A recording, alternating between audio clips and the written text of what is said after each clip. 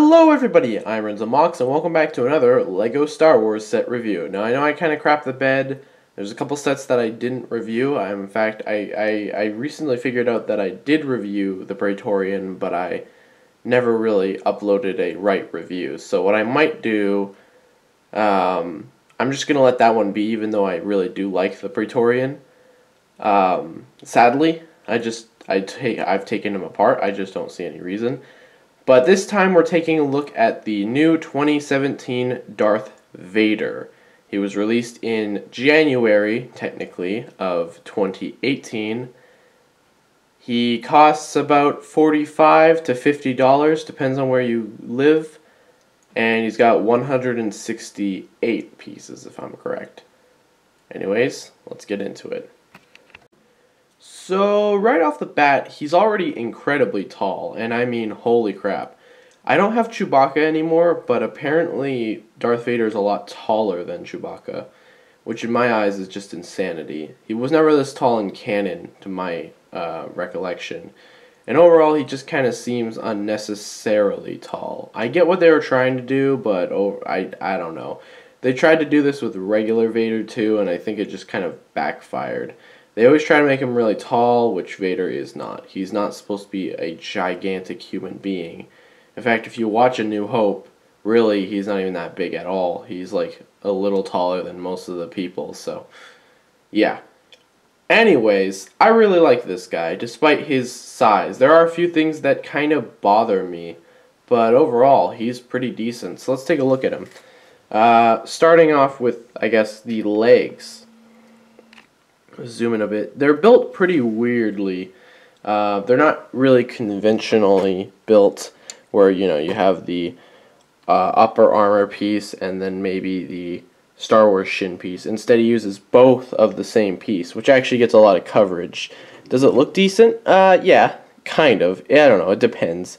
It's definitely a weird piece to use on the outside like this. Chewbacca did this too, and I think he did okay, but Vader does it a little bit better, in my opinion. So he's got just the regular unprinted one. He's got standard black feet, nothing special with friction adders. And then he's got these exclusive printed ones, which is more of this texture that we saw on the original Vader. It's a nice texture. And yeah, it's nice. It's actually not, it's not bad of a recolor because you can use this, or not a recolor, it's a printed piece. You can use this if you'd like, and you get more pieces like that up above, but I'm just going to stay fixated on the legs. So let's lift up the skirts here, and you can see the back, yeah. So if you can see that right, those are the Star Wars shin pieces on his back, which are okay, but unfortunately his legs are incredibly limited when it comes to articulation. That's about as far as he can go realistically, unless you want to... Yep, no, that's about as far as he can go, which kind of sucks. He's got really weird legs, and they're built incredibly oddly. I don't know why, what kind of technique they're trying to go for here, but it clearly didn't work out very well. Moving up a little bit, as you can see, the old Vader had this too. He had a printed chest piece with a... with this print on it. Now we get a 5-long with that print on it, which is nice, actually. I really like that. And overall in that area, as you can see, there's actually some Technic... Oh god, this is where it gets a little hard to see.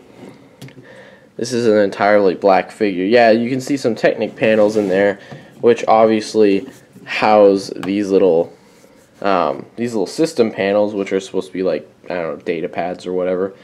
And overall, he's got a nice side. He's fairly thick, which is what I accused the last 2015 Vader of being. He had a very large waist. And while I kind of excuse that now, I initially didn't like that because it just made him seem kind of fat. And this Vader does too. Very large-waisted. Then he has the Star Wars piece, which is also printed. I don't like this. I think it's okay. It kind of... So this is where the set kind of loses me a little bit because... Sorry about that. The shoulders kind of just stop. There's no shoulders. I mean, there's no, like, meat in between the chest and the shoulder. So you end up getting this kind of bad combo, which I don't really like. It just doesn't look that good, honestly, in my opinion. As for the arm, sorry about that. As for the arms, as you can see, we've got, it's very standard 6 long armor piece, black hand, and then that printed 5 long piece, which I mentioned earlier. He's also got gunmetal shoulder pads, which is nice. That's a cool recolor. They kind of flap, which I don't like. I mean, the blue piece, blue pin axle or whatever would have been fine for that, but I mean, they just wanted his gearbox to work, which, yes, he does have a gearbox. Let me show that off here a little bit. And I will talk about his lightsaber and stuff in a bit, but obviously there's a gear on his back, and it moves. Fairly standard. Nothing really new.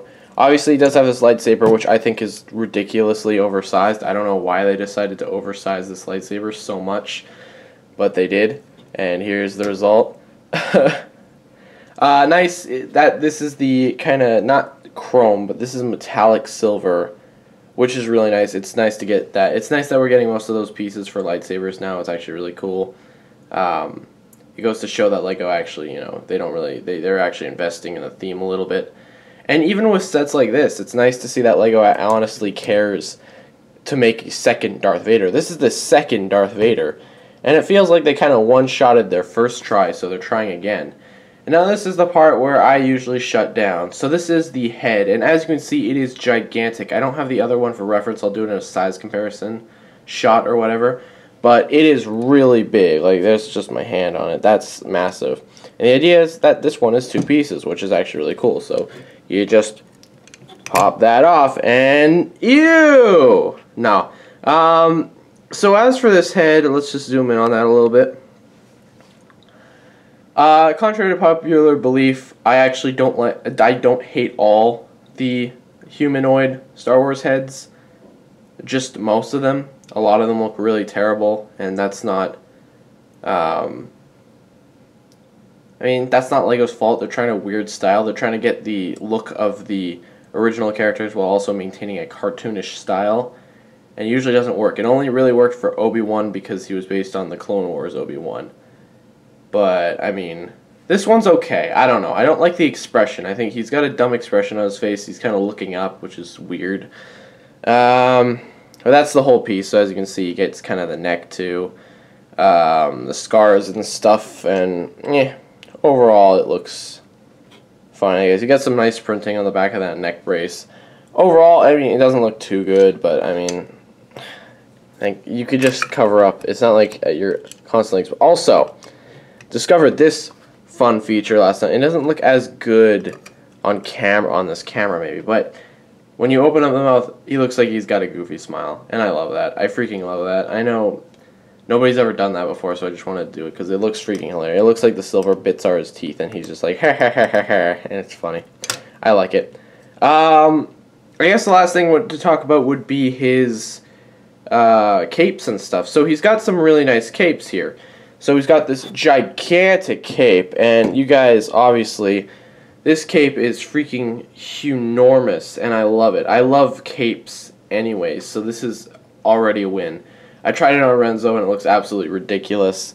But he also, in an added bonus, he's got a skirt, and that's nice too. It's not as, you can't use it as well as just a normal cape, but it's still, you can still use it. So yeah, that's really it for him. Also, fun thing to note. He's got some black bushings, which I know everyone has been talking about lately. Right there, those are black bushings. Just wanted to mention it in case you guys didn't know by now, but it seems that everyone's kind of covering that fact. But yeah, that is Darth Vader 2017. So initially, I was very skeptical of this new version of Vader. I was very curious at first, like, why are we even getting a new Vader? And I understand now. LEGO's trying new stuff. As much as you don't want to admit it, LEGO has been basically recycling the exact same build, and it's finally refreshing to get some good builds. Builds like General Grievous, K2SO, and Chewbacca. While you may not like Chewbacca or K2SO or whatever, you have to admit they're doing unique builds. And this is what Vader's doing too. He's not going by a conventional build. He's basically going by a brand new build. Now, for as many pieces as he actually has, his build wasn't that hard to put together. And it seems weird because he's got a lot of parts. I don't really know why this was the case. You just felt like he overall felt like a very. He didn't feel like he had that many pieces. He had a lot of small Technic pieces, sure, I don't know. It's hard to explain. He's got a lot of big pieces too. But first of all, he is $50 over here in Canada, and that is an absolutely insane price to pay. And I do not recommend it no matter what. Reason I got him is simply for parts and to own every Star Wars set. But honestly, it is not worth it, like, at all. If you like Darth Vader and you're a gigantic Darth Vader fan, sure, get him. But if you're just going to get him for, like, if you just want to get him just to get him, you know, like maybe he's got some good parts, don't do it. If you like black bushings, I just go on Bricklink and order them. They're probably way cheaper. I'm not even sure if they're up on Bricklink yet. But paying freaking $50 for this guy is just not worth it. He is not a $50 figure. No matter how much you want to justify at LEGO, it's not worth $50. And again, over there it's probably only 45 or whatever, but over here in Canada is the price that I'm concerned with. Paying $50 for the big guy. Also, Boba's 40, so that's ridiculous. I want to get Boba, but at the same time I really don't. So do I like the figure? I think he's okay. Posing him is a little awkward though. I'll admit this pose is like the best I could really get. And he's just not very posable. Like, I mean, he can move a lot, sure. But overall, you're not going to get that many dynamic poses from his arms and stuff. Not like the old one. The old one is a lot more unique in the way that you can pose him around. He definitely has a lot more range and motion. You can get some cool poses and stuff. Unlike this guy who kind of suffers from that. Do I think he's a bad set? No, not really. But I don't really think he's worth his price tag. I just don't really. I can't justify spending $50. Again, he's got some good pieces, so if you like that, there you go. Anyways, this has been another LEGO Star Wars set review, or buildable figure review, or whatever, and I've only got 2 more left until I complete, the sets that have been released. I gotta get Boba and 2017 Rey, and I will be sure to review them when I get them. I never did a haul video about this guy. I apologize, I got him last night as of the time of this recording. But yeah.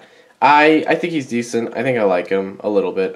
He's definitely a lot more fun than when I first built him. He's fun to just like play around with, and he's massive too. So yeah, thank you guys so much for watching, and I'm Renzo Mox, and I'll catch you guys on the flip side. Goodbye.